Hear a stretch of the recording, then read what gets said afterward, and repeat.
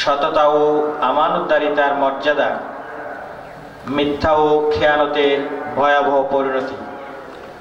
সততা ও আমানতদারিতার মর্যাদা, মিথ্যা ও খেয়ানতের ভয়াবহ পরিণতি এ বিষয়ে এখন আলোচনা রাখবেন পুঠিবিলা হামিদিয়া ফাদিল মাদ্রাসার সম্মানিত উস্তাদ হযরতুল আল্লামা জহিরুল ইসলাম সাহেব রাহমাতুল্লাহি ওয়া বারাকাতুহু। নাহমাদুহু ওয়া নাস্তাঈনুহু ওয়া নাস্তাগফিরুহু ওয়া নাউযু বিল্লাহি মিন শুরুরি আনফুসিনা ওয়া মিন সাইয়্যাতি আ'মালিনা। من يهده الله فلا مضل له ومن يضلل فلا هادي له ونشهد أن سيدنا وحبيبنا وطبيبنا وأولانا ومولانا محمدا عبده ورسوله الذي أرسله الله بالحق بشيرا ونذيرا وداعيا إلى الله بإذنه وسراجا منيرا. أما بعد فقد قال الله تعالى في كلامه المجيد وفرقانه الحميد: أعوذ بالله من الشيطان الرجيم. بسم الله الرحمن الرحيم. إنا عرضنا الأمانة على السماوات والأرض والجبال فأبين أن يحملنها وأشفقن منها وحملها الإنسان إنه كان ظلوما جهولا. قال النبي صلى الله عليه وسلم: ما روي عن صفوان بن سليم رضي الله تعالى أنه قال: قيل لرسول الله صلى الله عليه وسلم: أيكون المؤمن جبانا؟ قال: نعم. فقيل: أيكون المؤمن بخيلا؟ فقال: نعم. فقيل له: أيكون المؤمن كذابا؟ فقال: لا.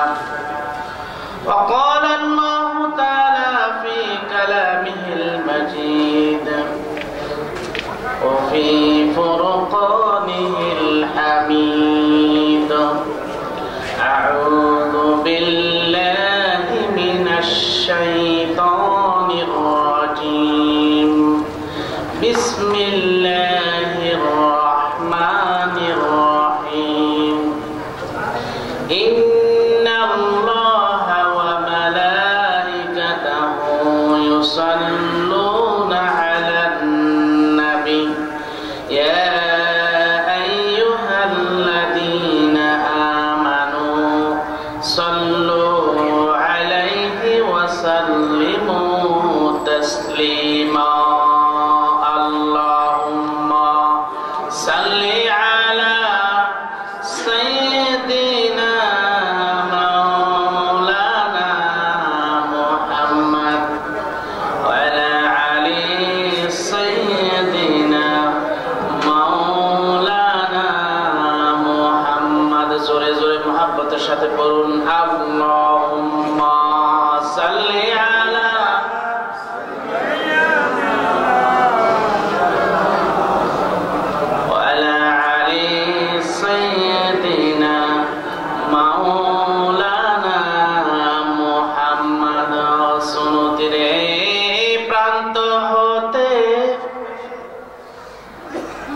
সালাম পাঠাই মদিনায় বাংলাদেশের গরিব আমরা, মদিনা যাবার সম্বল নাই। আল্লাহুম্মা সাল্লি আলা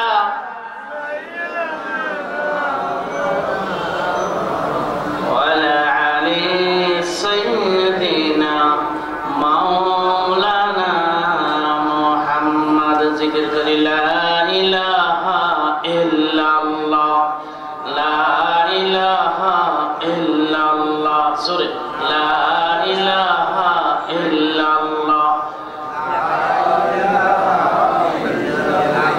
লা ইলাহা ইল্লাল্লাহ মুহাম্মাদুর রাসূলুল্লাহ সাল্লাল্লাহু আলাইহি ওয়াসাল্লাম। ঐতিহ্যবাহী সনতি সিরাত ময়দান, বিশ্ব বরেণ্য আশিক রাসূল অলিকুল শিরোমণি মুজাদ্দিদে মাহফিলে সিরাতুন নবী সাল্লাল্লাহু আলাইহি ওয়াসাল্লাম ও প্রখ্যাত আলেমে দ্বীন হযরত আলহাজ শাহ মাওলানা হাফেজ আহমদ রহমতুল্লাহ আলাইহি কর্তৃক প্রবর্তিত 19 দিন ব্যাপী আন্তর্জাতিক বিশ্ববিদ্যালয় সমেত 48তম সিরাতুন নবী সাল্লাল্লাহু আলাইহি ওয়াসাল্লাম মাহফিলের সম্মানিত সভাপতি, আমার সম্মানিত ওস্তাদ এবং বাংলাদেশের হাজার হাজার আলেম ওস্তাদ, উম্মুল মাদারিস সনতি হাকিমিয়া কামিল মাদ্রাসার সম্মানিত অধ্যক্ষ হযরত আলহাজ আনাম আতিক আহমদ সাহেব মাদ্দাল্লাহু হায়াতুহু, এবং মঞ্চের আজকের মাহফিলের সম্মানিত পরিচালক সনতি হাকিমিয়া কামিল মাদ্রাসার সম্মানিত মুহাদ্দিস হযরতুল আল্লাহ জনাব মাওলানা ফারুক হোসেন সাহেব, মঞ্চ উপস্থিত জনাব মাওলানা হাসান সিদ্দিকী সাহেব, মঞ্চ উপস্থিত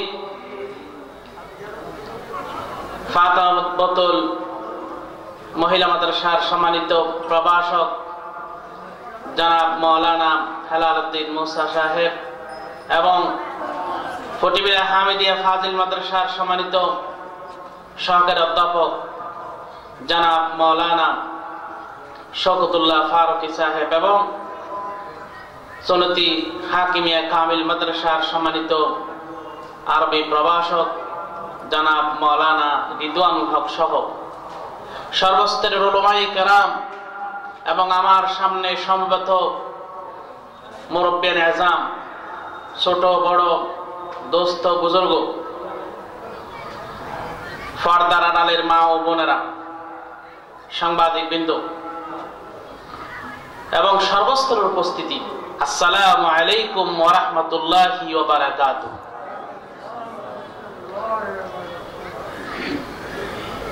সনতি সিরাতুন নবী সাল্লাল্লাহু আলাইহি ওয়াসাল্লাম মাহফিল, আসলে এই মাহফিলে আমি যতটুকু মনে করি এই মাহফিলের মাধ্যমে একজন প্রখ্যাত ওলি, যার ফয়েজের মাধ্যমে, যার কারামতের মাধ্যমে একদল উলামায়ে কেরামের পড়ালেখার ব্যবস্থা হয়েছে, এক নম্বরে। দ্বিতীয়ত,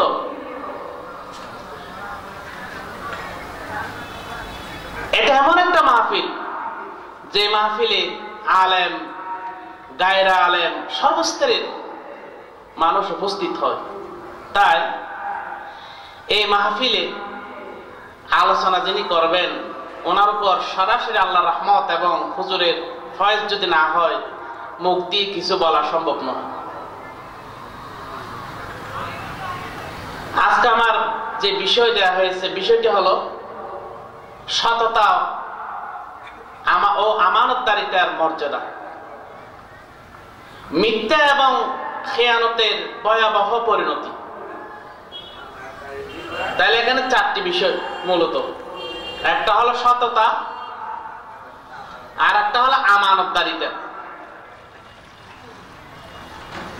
অপরদিকে মিথ্যা, আবার খেয়ানত।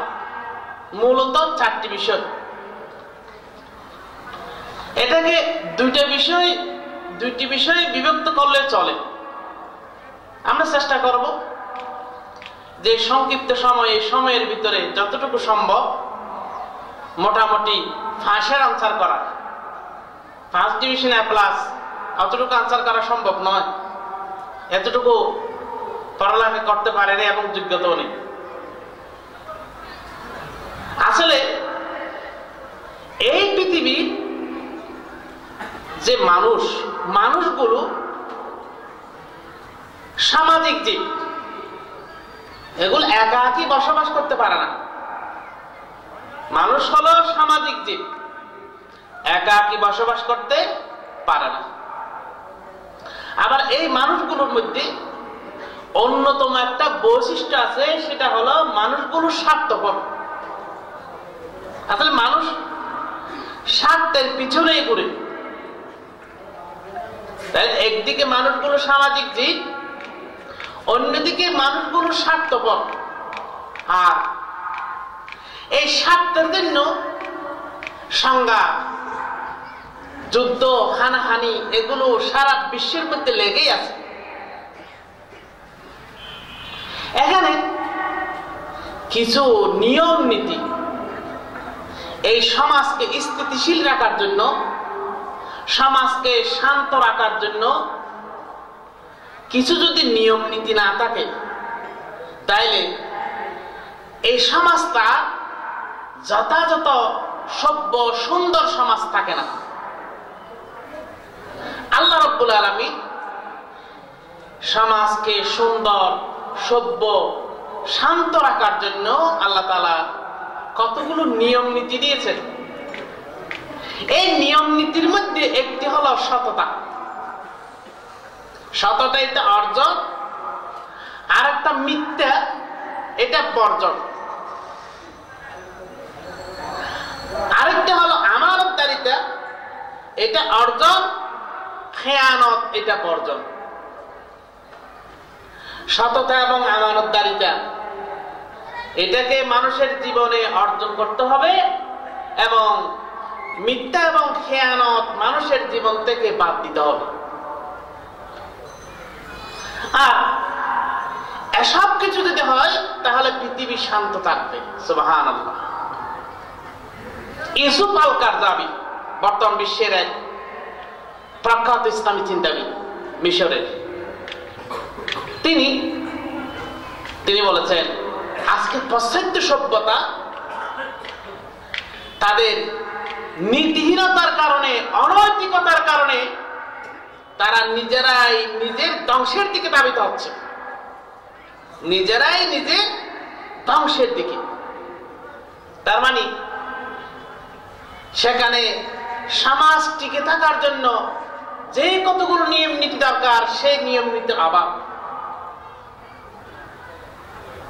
অন্যদিকে আরেকজন অমুসলিম দার্শনিক, তিনি বলেছেন, আমি সারা বিশ্ব ভ্রমণ করেছি, মুসলিম বিশ্ব ভ্রমণ করেছি, আবার অনিসলামী বিশ্ব ভ্রমণ করেছি। আমি মুসলিম বিশ্ব ভ্রমণ করেছি, সেখানে আমি মুসলিম দেখেছি কিন্তু ইসলাম দেখিনি। আবার পাশ্চাত্য ভ্রমণ করেছি, সেখানে ইসলাম দেখেছি কিন্তু মুসলিম দেখিনি। তার মানে এই যে সততার গুণ, মানবিকতার গুণ, সামাজিকতার গুণ, এই গুণগুলো আজকে পাশ্চাত্যদের মধ্যে আছে, অথচ এই গুণগুলো মুসলমানদের গুণ। এই গুণগুলো মহান রব্বুল ইজ্জতের নির্দেশ, কিন্তু এই গুণগুলো আজকে মুসলমানদের মধ্যে নেই। তাইলে ওনার কথাটা ঠিক, আমি মুসলিম বিশ্বে ইসলাম দেখেছি, মুসলিম দেখিনি, মুসলিম দেখেছি, ইসলাম দেখিনি। আর পাশ্চাত্য রাষ্ট্রসমূহে আমি ইসলাম দেখেছি, মুসলিম দেখিনি। সুতরাং এই গুণগুলো যদি আমরা অর্জন করতে পারি, তাহলে আমরা মহান রব্বুল ইজ্জতের দরবারে সফল কাম হয়ে যাব।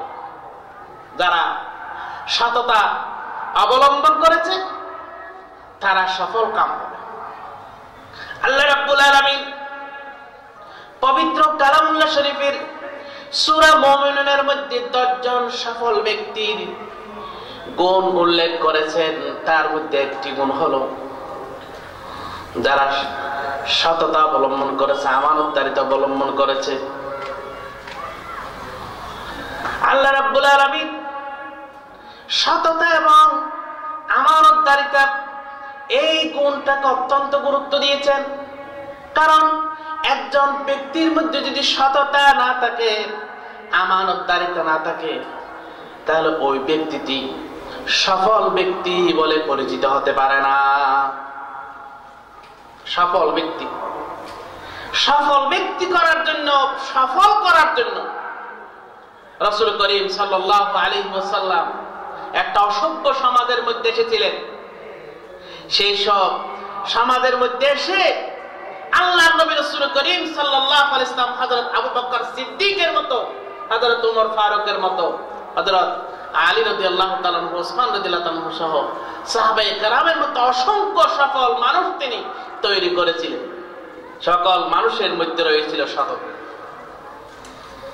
আর সততা এটার আরবি হলো সিদক, এটাকে ইংরেজিতে বলে ট্রুথফুলনেস। দুরুসুল বালাগাত গ্রন্থের মধ্যে এটার অর্থ লিখেছেন বিসিদিকিল খবরে মুতাবাকাতুহু লিল ওয়াকি, অর্থাৎ খবরের সততা দ্বারা উদ্দেশ্য হলো খবরটি বাস্তব অনুযায়ী হওয়া, মানুষ যেটা বলবে সেটার অনুযায়ী হওয়া, আমি যেটা বলবো সেটা আমার বিশ্বাস অনুযায়ী হওয়া। আর এটার বিপরীত হলো কিজিব, মিথ্যা। সততা এটা কিন্তু ব্যাপক, এটা কিন্তু অত্যন্ত ব্যাপক। এখানে যেহেতু সততার বিপরীতে একটা মিথ্যা দেওয়া হয়েছে, সেজন্য এখানে সততা বলতে বিশেষ করে সত্য কথা। আর এই সততা এটি প্রত্যেক ধর্মের মধ্যে এটির গুরুত্ব অত্যন্ত বেশি। সততার গুরুত্ব এটা হিন্দু ধর্ম বলেন, বৌদ্ধ ধর্ম বলেন, খ্রিস্টান ধর্ম বলেন, সকল ধর্মের মধ্যে সততার গুরুত্ব। আসলে আল্লাহ রাব্বুল আলামিনের যেটা কিতাব, কিতাবের আবেদন অভিন্ন, কিন্তু সেখানে তারা মিশ্রণ ঘটিয়েছে। বৌদ্ধ ধর্মের তাদের অষ্টম মার্গ, অষ্টম মার্গের মধ্যে একটি হলো সৎ দৃষ্টি, সৎ সংকল্প, সৎ বাক্য, সৎ কর্ম, সৎ জীবিকা, সৎ প্রচেষ্টা, সৎ চিন্তা, সৎ সমাধি। এবং তাদের প্রসিদ্ধ পঞ্চশীলের মধ্যে অন্যতম হলো মিথ্যাচার এবং অশোভনীয় কথাবার্তা পরিহার। এটা কাদের মতে? বৌদ্ধদের মতে। বৌদ্ধ মানে আমাদের এই যে মায়ানমারে যারা আছে, তাহলে তাদের মধ্যে সততার গুরুত্ব আছে, তাদের নীতিতে, কিন্তু তাদের কাজে নেই। ঠিক না বেঠিক? তাদের নীতিতে আছে সৎ দৃষ্টি, সৎ চিন্তা, সৎ জীবিকা, সৎ প্রচেষ্টা, সৎ কর্ম। কিন্তু আজকে সারা বিশ্বের মানুষের হৃদয়ে আঘাত দিয়ে তারা মানুষের উপর যে নির্যাতন চালিয়েছে, রাখাইনের মুসলমানদের উপর যে নির্যাতন চালিয়েছে, তার মাধ্যমে প্রমাণিত তাদের এই নীতিগুলো নীতির মধ্যে সীমাবদ্ধ, তাদের কর্ম বাস্তবায়নের মধ্যে সীমাবদ্ধ নয়। ঠিক না বেঠিক?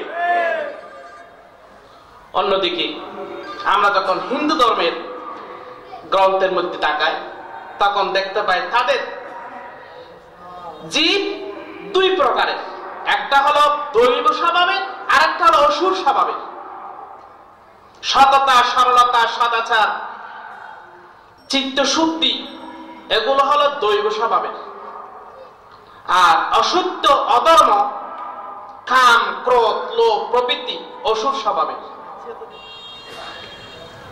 দৈব স্বভাব কোন একটা মোক্ষ লাভের জন্য সহায়ক, কিন্তু অসুর স্বভাব বন্ধনের কারণ হয়। এখন হিন্দু ধর্মের মধ্যে এটা আছে। তো হিন্দু ধর্ম তো রাষ্ট্র আমাদের জানা আছে, আমাদের পার্শ্ববর্তী ভারত, কিন্তু তাদের কাছে দেখে তারা এখানে বেশি কিছু বলার সুযোগ নেই। পার্শ্ববর্তী দেশ দিয়ে খুব বেশি নাক গলায়, ঠিক না বেটি? তাহলে নীতিতে আছে, তাদের লিখায় আছে, কিন্তু বাস্তবায়ন। ইসলাম ধর্মেও ঠিক একইভাবে সততার গুরুত্ব আছে। কোন মানুষের জীবনে প্রতিটি বিষয় যদি নিখুঁতভাবে শরিয়া সম্মত পদ্ধতিতে তাদের জীবন পরিচালিত হয়, ওই ব্যক্তি হলো একজন সৎ লোক। ওই ব্যক্তি কি একজন সৎ লোক। একজন মুসলমানের চিন্তায় বিশুদ্ধতা, ইচ্ছায় পবিত্রতা, কথায় সত্যবাদিতা, আচার আচরণের সরলতা, অকৃত্রিমতা, ওয়াদা পালন, আমানত রক্ষায় দৃঢ়, ন্যায় নীতির প্রতি অবিচলতা, দায়িত্ব পালনের নিষ্ঠা প্রভৃতি বিষয়ে কোন ধরনের ঘাটতি থাকলে ওই ব্যক্তিটি খাঁটি সত্যিকার মুসলমান হিসেবে পরিগণিত হতে পারে না। এই যে সিদিক, সততা, হযরত ইমাম গাযালী রাহমাতুল্লাহি আলাইহি উনি সততার ব্যবহার ৬ স্থানে উল্লেখ করেছেন। তিনি বলেছেন, ইলাম আন্না লাফজাস সিদিকি ইউস্তামালু ফি সিত্তাতি মাআনি, সিদিকুন ফিল কওল, সিদিকুন ফিন নিয়্যা ওয়াল ইরাদা, সিদিকুন ফিল আযমি, ওয়া সিদিকুন ফিল ওয়াফাই বিল আযম, ওয়া সিদিকুন ফিল আমাল, ওয়া সিদিকুন ফি তাহকিকিল মাকামাতিদ দীন কুল্লাহা। মান ইত্তাসাফা বিসিদ্দিক ফি জামি যালিকা ফাহুয়া সিদ্দিকুন। হযরত ইমাম গাযালী বলেন, সততা ৬টি অর্থে ব্যবহৃত হয়। এগুলোর মধ্যে একটা হলো কথায় সততা, নিয়ত ইচ্ছায় সততা, সিদ্ধান্ত সততা, সিদ্ধান্ত কার্যকর করার ক্ষেত্রে সততা, কাজে সততা, এবং দ্বীনের প্রতিটি মাকাম বাস্তবায়নে সততা। অতঃপর যে ব্যক্তি এসব ক্ষেত্রে সততার পরিচয় দেবে তিনি হবেন একজন সিদ্দিক। সুবহানাল্লাহ। সিদ্দিক, সিদ্দিক এটাকে, এটা হলো নবুয়তের পরে আধ্যাত্মিক যে স্তর, নবুয়তের পরে আধ্যাত্মিক যে স্তর, সেটা হলো সিদ্দিকদের স্তর। সুবহানাল্লাহ। যেমন হযরত আবু বকর সিদ্দিক রাদিয়াল্লাহু তাআলা। আল্লাহ রাব্বুল আলামিন পবিত্র কালামুল্লাহ শরীফে সততার ব্যাপারে নির্দেশ দিয়েছেন। আল্লাহ রাব্বুল আলামিন বলেন, ইয়া আইয়ুহাল্লাযীনা আমানু কুনু কাওয়ামিনা বিল কিসতি শুহাদা'a লিল্লাহ ওয়ালাউ আলা আনফুসিকুম আবিল ওয়ালিদাইনি ওয়াল আকরাবিন। হে বান্দাগণ, তোমরা ন্যায়ের উপর প্রতিষ্ঠিত থাকো এবং আল্লাহর ওয়াস্তে ন্যায় সঙ্গত সাক্ষ্য দান করো, তাতে তোমাদের নিজের বা পিতার অথবা আত্মীয় স্বজনের ক্ষতি হোক। তার মানে তোমরা সততার ক্ষেত্রে তোমরা সাক্ষ্য হও। আল্লাহ রাব্বুল আলামিন পবিত্র কালামুল্লাহ শরীফে সততার ব্যাপারে আরো অনেক কথা বলেছেন, অনেক নির্দেশ দিয়েছেন। আল্লাহ রাব্বুল আলামিন সৎ সত্যবাদীদের সাথী হওয়ার জন্য নির্দেশ দিয়েছেন। ইয়া আইয়ুহাল্লাযীনা আমানু কুনু মা'আস সাদিকিন। হে বান্দাগণ, তোমরা সত্যবাদীদের সাথী হয়ে যাও। তাহলে আল্লাহ রাব্বুল আলামিন সত্যবাদীদের সাথে হওয়ার জন্য বলেছেন এবং রাসূল করিম সাল্লাল্লাহু আলাইহি ওয়াসাল্লাম সত্যবাদী হওয়ার জন্য নির্দেশ দিয়েছেন। ইজা হাদ্দাস্তু, যখন তোমরা কথা বলবে সত্য কথা বলবে, তোমরা যখন কথা বলবে সত্য বলবে। আলাইকুম বিসিক, তোমাদের উপর সত্য বলা উচিত। অন্যদিকে রাসূল করিম সাল্লাল্লাহু আলাইহি ওয়াসাল্লাম যে মানুষগুলো বাস্তবায়ন করেছেন, মানুষগুলো গঠন করেছেন, সেই মানুষগুলো সততার সেই অভ্যাস, সেই দৃষ্টান্ত ভুরি ভুরি সুবহানাল্লাহ। আল্লাহ রাব্বুল আলামিনের হাবিবের জিন্দেগিতে কোনো ধরনের মিথ্যা নেই, আর সমস্ত আম্বিয়া কেরামের জীবনে কোনো ধরনের মিথ্যা নেই। কোন ব্যক্তি তার জীবনে সত্য বললে সে সত্যের দ্বারা তিনি উপকৃত হবেন, আল্লাহ তাআলা তাকে মর্যাদা দান করবেন। আমরা দেখি হযরত মূসা আলাইহিস সালামের মায়ের ঘটনা। আল্লাহ রাব্বুল আলামিন নির্দেশ দিলেন হযরত মূসার মাকে, মূসার মা তুমি তোমার সন্তানকে একটা তাগুতের মধ্যে লুকিয়ে রাখো। হযরত মূসা আলাইহিস সালামের আম্মা একটা তাগুত কিনতে গেলেন, একটা চুড়ি কিনতে গেলেন। যার কাছে কিনতে গেলেন ওই লোকটি হলো ফেরাউনের লোক। তিনি জিজ্ঞেস করলেন এই তাগুত দিয়ে তুমি কি করবে? বলে যে এই তাগুত দিয়ে আমি আমার সন্তানকে এখানে লুকিয়ে রাখবো।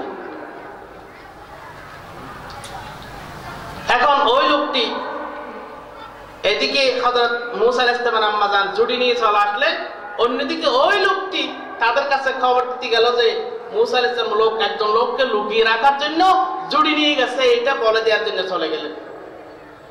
কিন্তু হযরত মূসা আলাইহিস সালামের আম্মা জান সত্য বলার কারণে আল্লাহ রাব্বুল আলামিন ওই লোকটির মুখ বন্ধ করে দিলেন। সুবহানাল্লাহ। এরপরে আসলে এখানে এমন অবস্থা যে সময় খুব সংক্ষিপ্ত হওয়ার কারণে একটা বিষয় সামান্য কিছু বলে আমাকে অন্য বিষয়ে চলাতে হবে, এরপর আমাকে যেহেতু ফাঁসের আনসার করতে হবে, এরপর আমি কথা বলবো মিথ্যা নিয়ে। মিথ্যা যেটিকে আরবিতে বলে কিজব। সত্য এবং মিথ্যা, আমি এই বিষয়টাকে এক হিসেবে ধরেছি। যিনি সত্য বলবেন তিনি আল্লাহর কাছে কি হবেন? পুরস্কার পাবেন। সফল মুমিনের খাতারে তিনি শামিল হতে পারবেন।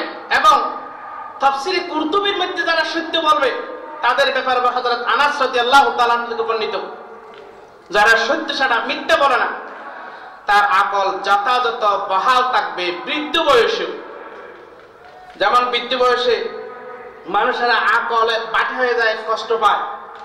তাফসীরে কুরতুবীর মধ্যে এটি উল্লেখ করেছেন যে যারা সত্য কথা বলবে, সাদা সত্য কথা বলবে, তারা বৃদ্ধাবস্থায় আল্লাহ রাব্বুল আলামিন তাদেরকে হেফাজত করবেন, তাদের আকল কি হবে না, আকল বহাল থাকবে।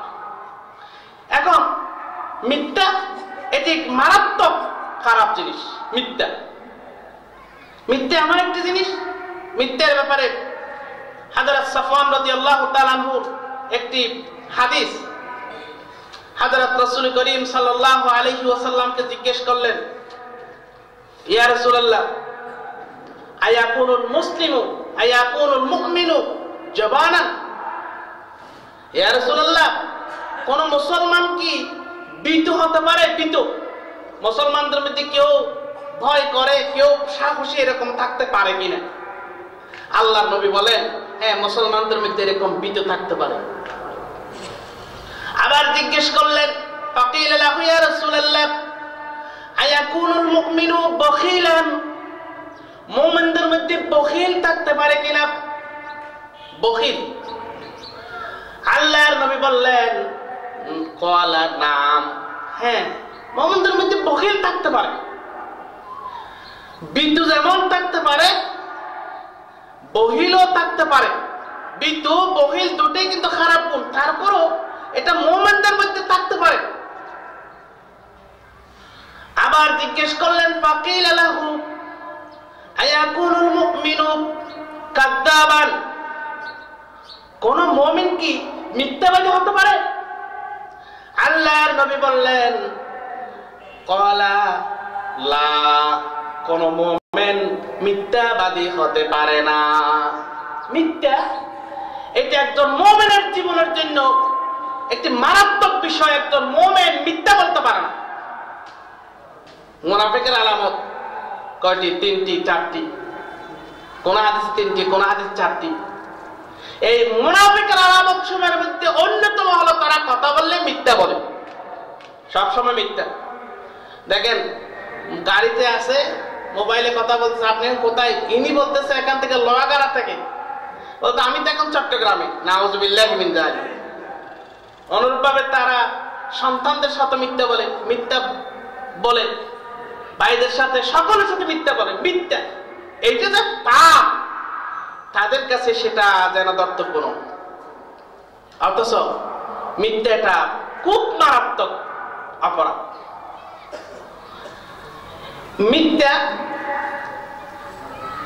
মিথ্যার যে ভয়াবহ পরিণতি, মিথ্যার ভয়াবহ পরিণতির মধ্যে একটা পরিণতি হলো মিথ্যাবাদীরা জান্নাতের উপযুক্ত নয়। জান্নাতের উপযুক্ত নয়, তারা জান্নাতে যেতে পারবে না মিথ্যাবাদীরা। এবং যারা মিথ্যাবাদী তাদেরকে দুনিয়াতেও ধ্বংস, দুনিয়াতেও তারা শাস্তি পাবেন, আখিরাতেও শাস্তি পাবেন। অথচ আমাদের জীবনে অহরহ মিথ্যা, আমাদের জীবনে অহরহ মিথ্যা। পবিত্র কালামুল্লাহ শরীফে মিথ্যাবাদীকে জালেম, মুনাফিক, কাফির ইত্যাদি হিসেবে সাব্যস্ত করেছে। আমি শুধু বরকতান আয়াতগুলো তেলাওয়াত করব।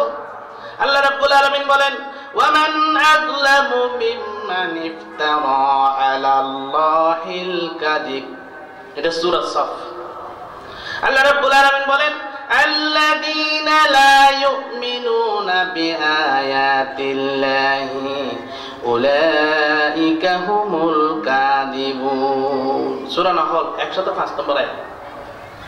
মিথ্যাবাদীদেরকে এখানে কাযযাব হিসেবে বলেছেন, এবং এই মিথ্যাবাদী এরা হলো কাফের। আল্লাহ রাব্বুল আলামিন সূরা মুনাফিকুনের 1 নম্বর আয়াতে বলেন, আল্লাহু ইয়াশহাদু ইন্নাল মুনাফিকিনা লাকাযিবুন। এখানে মিথ্যাবাদীদেরকে মুনাফিক বলেছে। ইন্নাল মুনাফিকিন, মুনাফিকরাই মিথ্যা বলে। আল্লাহ রাব্বুল আলামিন এত বলেছেন, ওয়া মিনাল্লাযীনা হাদু সাম্মাউনা লিল কিযব। এখানে মিথ্যাবাদীদেরকে ইহুদি বলেছেন। মিথ্যাবাদী যারা, ইহুদিরাই মিথ্যা বলে। এখানে আসলে বিস্তারিত, আমি গরিব দিকে তাকিয়ে আছি, আসলে বিস্তারিত বলার সুযোগ নেই। তাইলে যারা মিথ্যা শোনার জন্য বসে থাকে, মিথ্যা, অনর্থক মিথ্যা, যেমন টিভিতে যেগুলো সিনেমা নাটক যেগুলো দেখানো হয় এগুলো মিথ্যা, নাটক এগুলো তো মিথ্যা। এগুলো দেখার জন্য যারা বসে থাকে, সাম্মাউনা লিল কিযব, অনর্থ তারা অধিক শ্রবণকারী, মিথ্যা অধিক শ্রবণকারী। এদেরকে ইহুদির সাথে তসবি দিয়েছেন, ইহুদির কথা বলেছেন। অথচ আমরা সিনেমা নাটক এগুলো আমরা দেখে থাকি।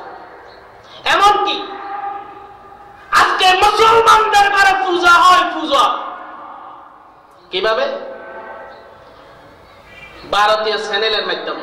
ভারতীয় চ্যানেল যেগুলো আমাদের মুসলমানদের ঘরে আছে, সেই চ্যানেলগুলোতে যেগুলো সিনেমা নাটক চলে, ভারতীয় কোন নাটকে কোন সিনেমাতে পূজা ছাড়া নেই। নাউযুবিল্লাহি মিন যালিক। সুতরাং প্রত্যক্ষ এবং পরোক্ষভাবে আজকে মুসলমানদের ঘরে পূজা হয়, ঠিক না বেটি? তাইলে এই যে মিথ্যা, এটি একটি বড় ধরনের খেয়ানত। খাবরাত খিয়ানাতান আন তুহাদ্দিসা হাকা হাদিসান ওয়া হুয়া লাকা বিহি মুসাদ্দিকুন ওয়া আনতা লাহু বিহি কাযিব। হাদিস শরীফের মধ্যে এসেছে যে সবচেয়ে বড় খেয়ানত হলো তুমি কাউকে মিথ্যা বলা, আর এই মিথ্যাবাদ যে বলতে যাকে বলা হচ্ছে তিনি আপনাকে সত্যবাদী হিসেবে বিশ্বাস করছে, অথচ আপনি বলছেন মিথ্যা। অনুরূপভাবে মিথ্যা সাক্ষ্য দেয়া, মিথ্যা সাক্ষ্য আমরা দেখি অনেক মানুষকে, ভালো ভালো মানুষকে মিথ্যা সাক্ষ্য দিচ্ছি। অনেক ভালো ভালো মানুষ গরু চুরি করছে এরকম আমরা সাক্ষ্য দিচ্ছি, ঠিক না বেটে? ভালো মানুষ, তার বিরুদ্ধে আমরা সাক্ষ্য দিচ্ছি উনি গরু চুরি করছে, উনি মুরগি চুরি করছে, তো মুরগির ডিম চুরি করছে, এরকম বিভিন্ন ভাবে মিথ্যা সাক্ষ্য আমরা দিচ্ছি। অথচ মিথ্যা কথা বলা, মিথ্যা সাক্ষ্য দেয়া, মিথ্যা সাক্ষ্যের সাক্ষ্য হওয়া এবং মিথ্যা দেখা সবকিছু ইসলাম নিষিদ্ধকরণ করেছে। আর যারা এরকম মিথ্যা সাক্ষ্য দিয়েছে তারা দুনিয়ার জীবনও ধ্বংস, আখিরাতের জীবনও ধ্বংস। এক হাদিসের মধ্যে এসেছেন, যারা মিথ্যাবাদী তাদের দিকে আল্লাহ তাআলা তাকাবেন না এবং তাদের সাথে আল্লাহ তাআলা কথা বলবেন না। সালাসাতুন লা ইউকাল্লিমুহুল্লাহু ওয়া লা ইয়ানজুরু ইলাইহিম ইয়াউমাল কিয়ামah, কিয়ামতের দিন তাদের দিকে আল্লাহ তাকাবেন না, দেখবেন না এবং তাদের সাথে কথা বলবেন না। তার মধ্যে একজন হলো মালাকুন কাযযাব, মিথ্যাবাদী রাজা, মিথ্যাবাদী রাজা। এটা আমাদের সারা বিশ্বের মধ্যে এরকম আছে কি নেই? আছে কি নেই? অবশ্যই আছে। আমরা দেখেন না খশোগি হত্যার ব্যাপারে এটা মিথ্যা বলে সৌদি আরবের মতো একটা রাষ্ট্র মিথ্যা বলেছিল, নাউযুবিল্লাহি মিন যালিক। এটা মুসলমানদের হৃদয়ে রক্তকরণ হয়েছে। সম্মানিত উপস্থিতি, অনুরূপভাবে যারা মিথ্যা বলবে এরা দুনিয়াতেও শাস্তিপ্রাপ্ত হবে। আমরা যদিও বুঝতেছি না শাস্তি কি রকম শাস্তি এসে গেছে। যারা মিথ্যা বলছে, মিথ্যা কাজ করছে, মিথ্যা কাজ করাচ্ছে, তাদের উপর শাস্তি এসেছে, আসবে, আসতেছে।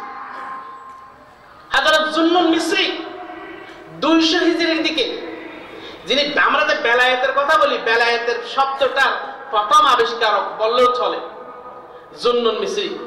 উনি যখন মানুষকে হেদায়েতের দিকে কাজ করছিল তখন তার বিরুদ্ধে একদল মানুষ রাজার দরবারে সাক্ষ্য দিতে গেল। সিয়ারু আলামিন নুবালা, আল্লামা সাহাবী একটা কিতাব, ওখান থেকে নেওয়া হয়েছে, ইন্টারনেট আছে। কয়লা মুহাম্মদ ইবনে খারাকিব কুনতু মা জিন্নুন ফি জাওরাকিন ফামাররা বিনা জাওরাকুন আখার ফাকিলা লিজিন্নুন ইন্না হাউলাই ইয়ামুরুনা ইলা সুলতান ইয়াশহাদুনা আলাইক বিল কুফর। হযরত মুহাম্মদ ইবনে খারাকি থেকে বর্ণিত, তিনি হযরত জিন্নুন মিসরিকে বলছেন, ও জিন্নুন মিসরি, আপনি কি ওই লোকদেরকে চিনেন যে দুইটা নৌকা, জৌরাকুন মানে নৌকা, একটা নৌকাতে হযরত জিন্নুন মিসরি, আর একটা নৌকাতে আর কতগুলো লোক, দুই নৌকায় চলছে। জিন্নুন মিসরির সাথে যিনি ছিলেন তিনি বলছে ওই লোকগুলো আপনার বিরুদ্ধে সাক্ষী দিতে যাচ্ছে। এই অবস্থায় হযরত জিন্নুন মিসরি দোয়া করলেন, ফাকাল আল্লাহুম্মা ইন কানা কাযিবিনা ফাকাররিকহুম, আল্লাহ তারা যদি মিথ্যাবাদী হয় তাদেরকে তুমি ডুবিয়ে মারো। আল্লাহ রাব্বুল আলামিন হযরত জিন্নুন মিসরির দোয়া শুনলেন, শোনার সাথে সাথে ফানকালাবাজ যাওরাকু ওয়া গাররাকু, নৌকাটি উল্টে গেল, তারা ডুবে গেল। ফাকুলতু লাহু ফামা বালুল মাল্লাহ, ও যিনি রাবী তিনি বললেন, জিন্নুন মিসরি আপনি যে দোয়া করলেন নৌকা উল্টে গেল, যারা আপনার বিরুদ্ধে সাক্ষী দিতে যাচ্ছে তারা তো মরে গেল, মাঝির কি দোষ ছিল? হযরত জিন্নুন মিসরি বললেন, লিমা আমালাহু, কেন তারা তাদেরকে ওই নৌকায় উঠিয়েছে? তাইলে মদ বিক্রি করা যেমন হারাম, মদ এটা বহন করা হারাম, ঠিক না বেটি? কেন তাদেরকে তাদের নৌকা উঠিয়েছে? ও ওই আলামা কাসতুহুম, অথচ ওই নৌকার মাঝি জানে ওই লোকগুলো কোথায় যাবে, জিন্নুন মিসরির বিরুদ্ধে সাক্ষী দিতে যাবে। আবার তিনি বললেন, হযরত জিন্নুন মিসরি বললেন, তারা যে এখন ডুবে গেছে, ডুবে মরেছে, তারা ডুবে না মরে সশরীরে সুন্দরভাবে যথাযথ নিরাপদে সরকারের কাছে গিয়ে আমি জিন্নুন মিসরির বিরুদ্ধে মিথ্যা সাক্ষ্য দিয়েছি, আল্লাহর দরবারে মৃত অবস্থায় উত্থিত হওয়া তাদের জন্য অধিক কল্যাণকর। সুবহানাল্লাহ। তার মানে একজন ব্যক্তি মিথ্যা কথা বলে, মিথ্যার উপর থেকে মিথ্যা সাক্ষ্য দিয়ে দুনিয়াতে আত্মালিকা পাওয়া এবং দুনিয়াতে স্বাচ্ছন্দ্য জীবন পাওয়ার চেয়ে আল্লাহর দরবারে মিথ্যা সাক্ষ্য দেওয়ার আগে মৃত্যুবরণ করলেও তার জন্য যথেষ্ট, তার জন্য কল্যাণকর। সুবহানাল্লাহ। মিথ্যা। এরপরে আমানত। আসলে খুব দ্রুত, মানে একটা কথা বলার কোন সুযোগ নেই, এখানে আসলে কোনো ধারাবাহিকতা নেই, কোনো কথা নেই, কিন্তু এখানে বলতে হচ্ছে সময় খুব কম, আর 15 মিনিট। এরপর আমি কথা বলবো আমানত। আমানত আমানত এটা আরো ব্যাপক বিষয়। আল্লাহ রাব্বুল আলামিন সফল মুমিনের যে গুণাবলী উল্লেখ করেছেন, সেই গুণাবলী সমূহের মধ্যে অন্যতম একটি গুণাবলী হলো যারা আমানতের সংরক্ষণ করে সফল। والذين هم لأماناتهم وعهدهم راعون। যারা সফল তারা আমানতের সংরক্ষণ করে। আমানত এটা আমনুন থেকে, আমনুন মূল। এই আমনুন মূল এটার উপর ভিত্তি করে পবিত্র কালামে শরীফের মধ্যে প্রায় 715টার অধিক শব্দ আছে। এই আমনুন মূলটাকে ভিত্তি করে, সেখান থেকে ঈমান, সেখান থেকে মুমিন, সেখান থেকে আমানত। মূলত এই আমানত এটা আল্লাহর পক্ষ থেকে হতে পারে, বান্দার পক্ষ থেকে হতে পারে। আল্লাহর পক্ষ থেকে যেটা আমানত, এই হিসেবে পবিত্র ইসলাম, পবিত্র কোরআন এটা একটা আমানত। আল্লাহর পক্ষ থেকে এটা আমানত মানি, আমরা আল্লাহর আমানতকে যথাযথভাবে মেনে চলবো, আল্লাহর আমানতকে যথাযথভাবে অনুসরণ করব। আল্লাহর আমানতটা আমাদের কাছে নিরাপদ হবে, আর আমরা আল্লাহর কাছে নিরাপদ হয়ে যাব। সুবহানাল্লাহ। আল্লাহর কাছে নিরাপদ পাবো মানে আল্লাহর কাছে জান্নাত পাবো, জাহান্নাম থেকে মুক্তি পাবো। এই আমানতের ব্যাপারে এটা আল্লাহ তাআলার একটা নির্দেশ। আল্লাহ রাব্বুল আলামিন বলেন সূরা নিসার 58 নম্বর আয়াতে, ইন্নাল্লাহা ইয়া'মুরুকুম আন তুওয়াদ্দুল আমানাতি ইলা আহলিহা। আল্লাহ তাআলা নির্দেশ দিয়েছেন তোমরা তোমাদের আমানতসমূহকে যথাযথ কর্তৃপক্ষের কাছে পৌঁছে দাও। আমানতসমূহ যথাযথ কর্তৃপক্ষের কাছে পৌঁছে দাও। তাইলে যথাযথ কর্তৃপক্ষের কাছে যে আমানত পৌঁছে দেওয়ার কথা বলা হয়েছে, এই আমানতগুলোকে, এটা একটা ব্যাপক বিষয়, এটাকে 3 ভাগে ভাগ করা হয়। একটা হলো আল্লাহর পক্ষ থেকে আমানত, আল্লাহর পক্ষ থেকে আমানত।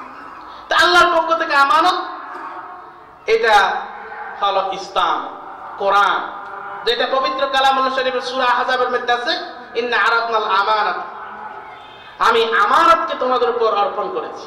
আমান এখন শেষের দিকে উল্লেখ করেছে ইন্নাহু কানা যালুমান জাহুলা। আমি এই আমানতকে আসমানে, জমিনে, পাহাড়ে দিতে চেয়েছিলাম, পাহাড় সবকিছু তাই এগুলো অস্বীকার করেছে, কিন্তু এগুলো গ্রহণ করেছে মানুষেরা। নিশ্চয়ই তারা জালেম এবং তারা মূর্খ, একটা ট্যাগ দিছে।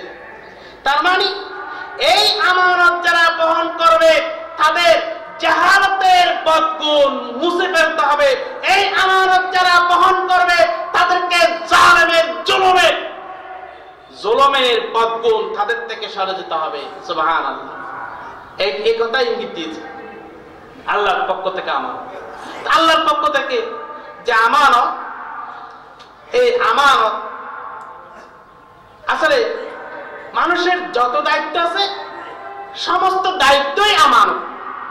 যত দায়িত্ব হাদিস শরীফের মধ্যে আছে, আলা কুল্লুকুম রাইন ওয়া কুল্লুকুম মাসউলুন আন রাইয়াতিহি। যত দায়িত্ব আছে, কর্তব্য আছে মানুষের, সমস্ত দায়িত্ব, কর্তব্য, এগুলোর ব্যাপারে আল্লাহর দরবারে জবাবদিহি করতে হবে। সুতরাং এগুলো আমানত, এই আমানত রক্ষা করতে হবে। আর আমানত, যিনি আমানতদার তার মর্যাদা আসলে একজন কামেল মুমিনের অন্যতম গুণাবলী হলো আমানতদারিতা। হযরত আনাস রাদিয়াল্লাহু তাআলা আনহু থেকে হাদিস, লা ঈমানা লিমান লা আমানাতা লাহু। লা ঈমানা লিমান লা আমানাতা, যার কাছে আমানতদারিতা নেই তার ঈমানও নেই। নাউযুবিল্লাহি মিন যালিক। তাইলে রাসূল করিম সাল্লাল্লাহু আলাইহি ওয়াসাল্লাম ইরশাদ করেছেন, আদ্দি আমানাতা ইলা মান ইতামানাক তোমাকে যে আমানত দিয়েছে তার আমানত তুমি ফিরিয়ে দাও। ওয়ালা তাকুন মান খানা, এবং তোমার সাথে যে খেয়ানত করছে তার সাথে তুমি খেয়ানত করিও। আমানতের ব্যাপারে আল্লাহর নির্দেশ, রাসূলের নির্দেশ, এবং রাসূল করিম সাল্লাল্লাহু আলাইহি ওয়াসাল্লাম এই আমানতের ব্যাপারে অত্যন্ত গুরুত্ব দিয়েছেন। তো বলেছিলাম আল্লাহর পক্ষ থেকে আমানত, এই হিসাবে নামাজ, রোজা, হজ, যাকাত এগুলো এক একটি আমানত। হাদিস শরীফের মধ্যে আছে রাসূল করিম সাল্লাল্লাহু আলাইহি ওয়াসাল্লাম ইরশাদ করেছেন, একদিন নামাজের কথা উল্লেখ করলেন। এ প্রসঙ্গে তিনি বললেন, মান হাফাজ আলাইহা কানাত লাহু নূরান ওয়া বুরহানান ওয়া নাজাতা। নামাজের কথা উল্লেখ করলেন, বলেন যে ব্যক্তি নামাজের এই আমানতকে সংরক্ষণ করবে তার জন্য আল্লাহ তাআলা নূরের ব্যবস্থা করবেন, এটাকে তার দলিল বানাবেন, এটাকে জাহান্নাম থেকে মুক্তির ব্যবস্থা করবেন। এই আমানত তিনি রক্ষা করবেন। অনুরূপে রোজার আমানত যে রক্ষা করবে, হজের আমানত, শরীয়তের বিধিবিধান, ফরদার আমানত, এগুলো যে রক্ষা করবে আল্লাহ তাআলা তাকে তার পুরস্কার দেবেন। আর রক্ষা না করলে, রক্ষা না করার বিপরীত কল খেয়ানত, আর খেয়ানত এটা খুবই মারাত্মক। আল্লাহর নবী রাসূল করিম সাল্লাল্লাহু আলাইহি ওয়াসাল্লাম ইরশাদ করেছেন, হে ইমানদার লোকেরা, তোমরা আল্লাহকে যথাযথভাবে ভয় করো, আল্লাহকে যথাযথভাবে ভয় করো। সাহাবীরা বললেন, ইন্না নাস্তাহি, আলহামদুলিল্লাহ, আলহামদুলিল্লাহ, আমরা তো আল্লাহকে খুব ভালোভাবে ভয় করি। আল্লাহর নবী বললেন, লাইসা যাকা ওয়ালাকিন্নাল ইস্তিহয়া মিনাল্লাহি হাক্কাল হায়া আন তাহফাজার রাসা ওয়া মা ওয়া ওয়াল বাতনা ওয়া মা হাওয়া। আল্লাহর নবী বললেন, আমি সেই বইয়ের কথা বলছি না যে তোমাদের মাথায় যা জমা হয়, এটার ওয়া, এটার অর্থ লিখেছেন মা জামাউর রাস মিনাস সামি ওয়াল বাসরি ওয়াল লিসান, দৃষ্টিশক্তির দ্বারা এবং কানের দ্বারা, জিহ্বার দ্বারা যা কিছু মস্তিষ্কে জমা হয়, এই মস্তিষ্কে জমা হওয়া বিষয়গুলোর ব্যাপারে তোমরা আল্লাহকে ভয় করো, আর পেটের মধ্যে যা জমা হয় তা নিয়ে আল্লাহকে ভয় করো। তার মানে অঙ্গ প্রত্যঙ্গ, হাত পা যেগুলো আছে এগুলো আমানত। হাদিস শরীফের মধ্যে রাসূল করিম সাল্লাল্লাহু আলাইহি ওয়াসাল্লাম ইরশাদ করেছেন, আইনানা তাসনিয়ান, দুই চোখ জানা করে, জানাহুমান নাযার, দুই চোখের জানা হলো দৃষ্টি, ওয়াল ইয়াদানা তাসনিয়ান জানাহুমাল বাতশ, দুই হাত জানা করে, তার হাতের জানা হলো ধরা, ওয়া রিজলানা তাসনিয়ান জানাহুমাল মাশি, দুই পা জানা করে, এই জানা হলো হাঁটা, জানার দিকে হাঁটা, সিনেমার দিকে হাঁটা, খারাপের দিকে হাঁটা, ওয়া জানাল লিসান আন নুতকু, এবং জিহ্বার জানা হলো কথা বলা, ওয়ান নাফসু তাতামান্না, আর নফস এটা আশা করে, আর ওয়াল ফরজু ইউসাদ্দিকু ইয়াসদুকু যালিকা কুল্লুহু আও ইয়াকযিব, আর ফরজ লজ্জাস্থান এটাকে বাস্তবায়ন করে অথবা এটাকে বাস্তবায়ন করে না। তাইলে এগুলো হলো হাত, চোখ, নাক, কান, মাথা, মস্তিষ্ক, সবকিছু হলো কিসের? সবকিছু হলো আল্লাহর পক্ষ থেকে আমানত। সুতরাং এই আমানতগুলোকে আমাদেরকে যথাযথ ব্যবহার করতে হবে।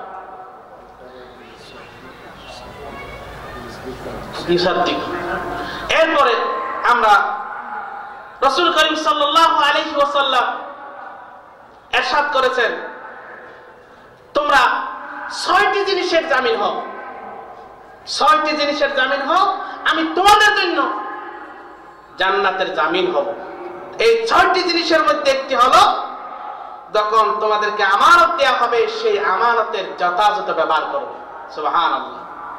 আল্লাহর নবী সরওয়ারে কায়নাত তাজদার মদিনা মুহাম্মদ রাসূলুল্লাহ সাল্লাল্লাহু আলাইহি ওয়াসাল্লাম হলেন আমানতদারদের নেতা, আমানতদারদের নেতা। আল্লাহর নবী মুহাম্মদ রাসূলুল্লাহ সাল্লাল্লাহু আলাইহি ওয়াসাল্লাম যখন হিজরত করছিলেন, হিজরত করার সময় আল্লাহর নবীর কাছে যে মানুষের আমানতগুলো ছিল সেই আমানতগুলো ফিরিয়ে দেওয়ার জন্য হযরত রাসূল করিম সাল্লাল্লাহু আলাইহি ওয়াসাল্লামের বিছানায় 20 বছরের টকবকে যুবক হযরত আলীকে রেখে গিয়েছিলেন। ঠিক না বেটি? 20 বছরের যুবক তখন, তাকে রেখে গিয়েছিলেন, বলতে তুমি শুয়ে থাকো, ফজর হলে যারা আমানত, যে আমানত গুলো আমার কাছে জমা রেখেছে, সে আমানত গুলো তোমাকে ফেরত দিতে হবে। এছাড়া কাবা শরীফের চাবি, এই কাবা শরীফের চাবি রক্ষণ করা, সংরক্ষণ করা, এটা বড় ধরনের একটি পদমর্যাদা, বড় ধরনের একটি পদমর্যাদা। যেমন আমাদের দেশের প্রধানমন্ত্রী, মন্ত্রী, মিনিস্টার, এটা যেমন মর্যাদাবান, কাবা শরীফের চাবির রক্ষণাবেক্ষণ এটাও মর্যাদাবান। রাসূল করিম সাল্লাল্লাহু আলাইহি ওয়াসাল্লাম হিজরতের পূর্বে একদিন কাবা শরীফে গেলেন। বৃহস্পতিবার এবং সোমবারে কাবা শরীফ খোলা হতো, সেখানে প্রবেশ করতে পারতেন। আল্লাহর নবী যখন প্রবেশ করতে চাইলেন, প্রবেশ করতে দেন নাই, বাক বিতণ্ডা হয়েছে, পরবর্তীতে প্রবেশ করেছে। এবং রাসূল করিম সাল্লাল্লাহু আলাইহি ওয়াসাল্লাম বললেন, উসমান জেনে রাখো, এই চাবি একদিন আমার হাতে আসবে এবং আমি যাকে দিই তার হাতে এই চাবি চলে যাবে এবং তার হাতেই থাকবে। সুবহানাল্লাহ। একদিন হিজরতের পরে হযরত ওসমান ইবনে তালহা যথাযথভাবে আল্লাহ রাসূলের হাতে চাবিটা পৌঁছে দিলেন। দুইটা রাওয়ায়াত আছে, আর এক রাওয়ায়াতে তার কাছ থেকে কেড়ে নিয়েছেন, এরকম আছে। আল্লাহর নবী পবিত্র কাবা শরীফে প্রবেশ করলেন। কাবা শরীফে প্রবেশ করে সেখানে সালাত আদায় করলেন। এরপর বের হয়ে আসার সময় তিনি আয়াত তেলাওয়াত করলেন, ইন্নাল্লাহা ইয়া'মুরু আন তুওয়াদ্দুল আমানাতি ইলা আহলিহা। এই আয়াতটি তেলাওয়াত করে করে বের হচ্ছেন। এরপর হযরত উসমান ইবনে তালহা তখন ঈমান আনা নাই, তার হাতে চাবি তুলে দিলেন। উসমান ইবনে তালহা চাবি নিয়ে চলে যাচ্ছিলেন। এরপর আবার একটু ডাকলেন, ওসমান আমি তোমাকে বলেছিলাম মনে আছে কিনা, হিজরতের পূর্বে যা বলেছিলাম মনে আছে কিনা? ওসমান বললেন, হ্যাঁ মনে আছে, আপনি বলছিলেন। তাই এটা বাস্তব হয়েছে কিনা? বলছে বাস্তব হয়েছে। আমি তখনও মনে করছিলাম, আমি তখন ঈমান আনার চিন্তা করেছিলাম, কিন্তু পারিবারিক বিরোধিতার কারণে ঈমান আনতে পারি নাই। এখন আপনার আমানতদারিতার দিকে তাকিয়ে আমি সাক্ষ্য দিচ্ছি, লা ইলাহা ইল্লাল্লাহু মুহাম্মাদুর রাসূলুল্লাহ সাল্লাল্লাহু আলাইহি ওয়াসাল্লাম। আমানতদারিতা। আর এই আমানতদারিতার নেতা হলো স্বয়ং রাসূল করিম সাল্লাল্লাহু আলাইহি ওয়াসাল্লাম। অন্যদিকে যারা খেয়ানত করবে, যারা খেয়ানত করবে তাদের ব্যাপারে, তারা যদি খেয়ানতকারীরা যদি আল্লাহর পথে শাহাদাত করে, আল্লাহর পথে শহীদ হয়, আল কাতলু ফি সাবিলিল্লাহ ইউকাফিরু যুনুবা কুল্লাহা ইল্লাল আমান। আল্লাহর পথে যারা শহীদ হবে তাদের সমস্ত পাপ মোচন হয়ে যাবে, কিন্তু অন্যের যেটা আমানত আছে সে আমানত মোচন হবে না, আমানত মোচন হবে না।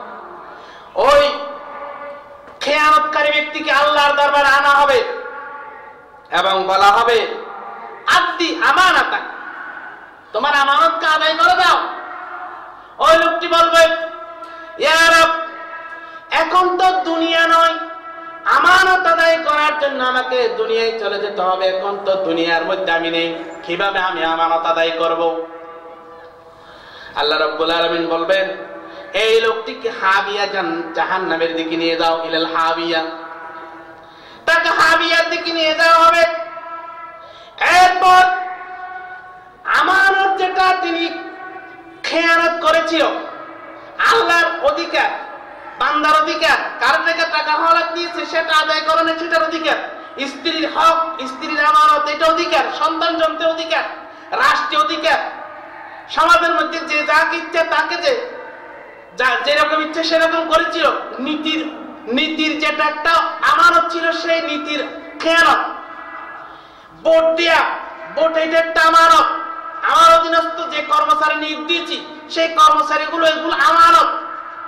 এই আমানতের ক্ষেত্রে যে খেয়ানত করেছি, সেই খেয়ানত গুলোকে যথাযথ একটা মিছিল বানিয়ে, অবয়ব বানিয়ে জাহান্নামের তলদেশে তাকে দেখানো হবে, ওই আমানত, ওইটা নাও, ওইটা নিয়ে তোমার আমানত ফিরিয়ে দাও।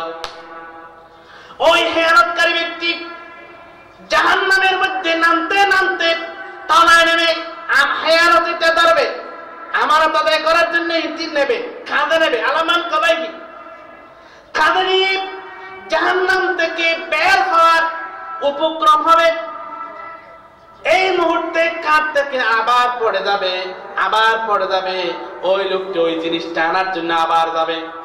তার মানে একজন আল্লাহর প্রতি যিনি শাহাদাত বরণ করেছে, শহীদ হয়েছে, তার সমস্ত গুনাহ মাফ হয়ে গেছে, কিন্তু অন্যের আমানত আদায় না করার কারণে, সে আমানতটার কারণে, আমানতের খেয়ানত করার কারণে ওই লোকটিকে জাহান্নামে এইরকম শাস্তি, আবাদুল আবাদাইন পর্যন্ত এইরকম শাস্তি তাকে ভোগ করতে হবে। সুতরাং আসলে আমি বলছিলাম এখানে এমন অবস্থা যে সততা, আমানতদারিতা, মিথ্যা, খেয়ানত, এই 4টি বিষয়, এগুলো আসলে কাজ দেওয়াটাও বড় মারাত্মক ধরনের, আমার এটা কঠিন পরীক্ষা হয়ে গেছে। তো আমি আসলে এত ব্যাপক হওয়ার কারণে কোনটা বলবো কি বলবো এরকম একটা অস্থির অবস্থা পড়ে গেছি, তাই কোনো কিছুই বলা যায় নাই। যতটুকু বলেছি এই বলাগুলো যেন আল্লাহ রাব্বুল আলামিন আমাদেরকে আমানতদারি হিসেবে কবুল করে, আমরা যেন আমানতদারিতার গুণ অর্জন করতে পারি, সততার গুণ অর্জন করতে পারি, এবং খেয়ানত এটা যেন আমরা বর্জন করতে পারি। মিথ্যা যেন আমাদের জীবন থেকে আমরা না বলতে পারি। মিথ্যাকে আমাদের সন্তানদের সাথে আমরা মিথ্যা বলি, সন্তান বলছে আমার জন্য অমুক গাড়ি আনবেন, আমরা ঠিক আছে আনবো। এখন আপনি বাড়িতে গেছেন গাড়ি ছাড়া, তো আপনি সন্তানের সাথে মিথ্যা বলছেন, আপনি সন্তান সাথে মিথ্যা বাহানা দিয়ে আপনি সন্তানকে মিথ্যা শিখাচ্ছেন। সুতরাং জীবন থেকে আমরা যদি মুসলমান হতে চাই, এবং সফল মুসলমান কারা, যারা আল্লাহর কাছে সফলতা পেয়ে যায়, সফল মুসলমান যদি হতে চায় তাহলে আমাদেরকে এই 4টা গুণের মধ্যে 2টা গুণ অর্জন করতে হবে, 2টা গুণ বর্জন করতে হবে। সেই আল্লাহ রাব্বুল আলামিনের দরবারে আমরা যেন এই 2টা গুণ অর্জন করতে পারি এবং 2টা গুণ বর্জন করতে পারি, সেই তৌফিক কামনা করে, এবং এই মাহফিল যেন আল্লাহ রাব্বুল আলামিন কিয়ামত পর্যন্ত জারি রাখেন, এবং মাহফিলের যে আসলে অক্লান্ত পরিশ্রম করছেন আমাদের সম্মানিত জনাব নাজার সাহেব সহ অনেক ব্যক্তিবর্গ অক্লান্ত পরিশ্রম করছে এই মাহফিলের জন্য, আল্লাহ তাআলা যেন তাদের সকলকে নিয়ামত বদল দান করে, সেই প্রত্যাশা মহান রব্বুল ইজ্জতের দরবারে কামনা করে আমার কথা শেষ করছি। ওয়া মা তৌফিক ইল্লা বিল্লাহ।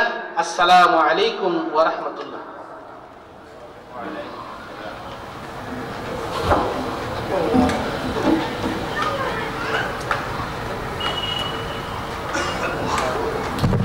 Thank you.